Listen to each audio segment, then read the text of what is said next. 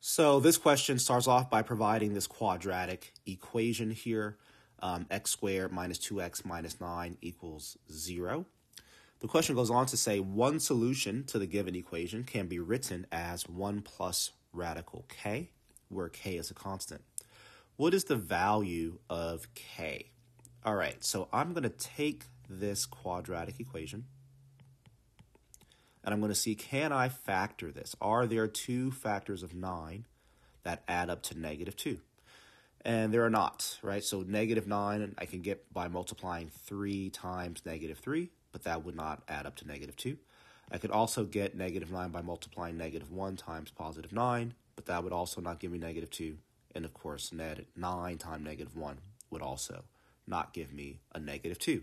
So I need to use a different method for solving for x here, which would be the quadratic formula, which is negative b plus or minus the square root, b squared minus 4ac all over 2a. Hopefully that looks like review for you.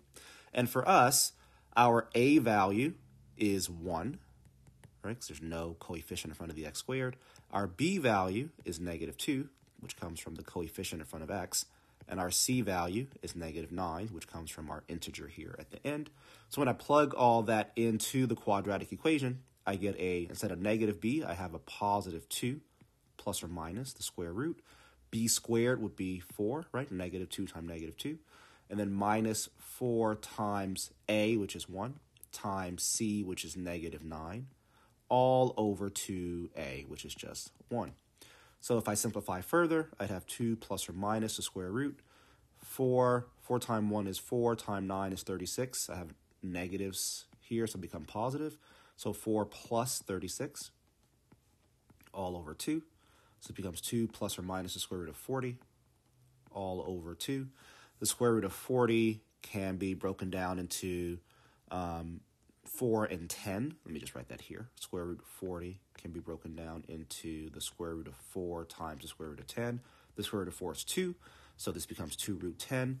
So I'd have 2 plus or minus 2 root 10 all over 2, which can be simplified further. 2 goes into itself once, and once. So what I'm left with here is 1 plus or minus root 10.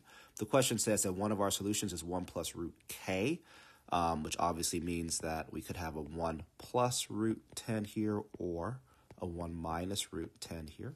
So we're looking here, and our k value is the number under the radical, which is 10.